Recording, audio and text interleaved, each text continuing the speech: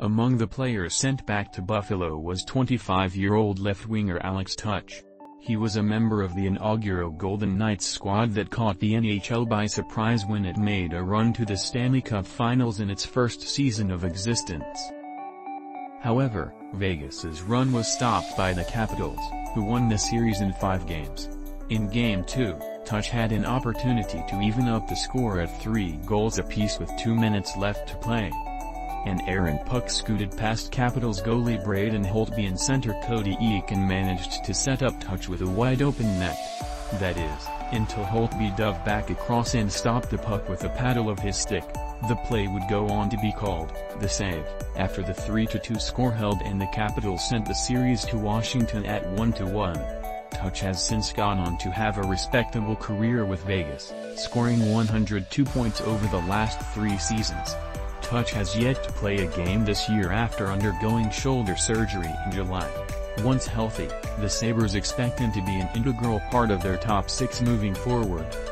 ProFootball Talk on NBC SportsMatt Rhule. I knew Mac Jones would be a longtime pro no matter where he ended up. Matt Rhule and the rest of the Panthers coaching staff had a chance to get an up-close and personal look at quarterback Mac Jones during the Senior Bowl in January. While Rhule came away impressed with the former Alabama passer, the Panthers elected to trade for quarterback Sam Darnold and select cornerback Jaycee Horn.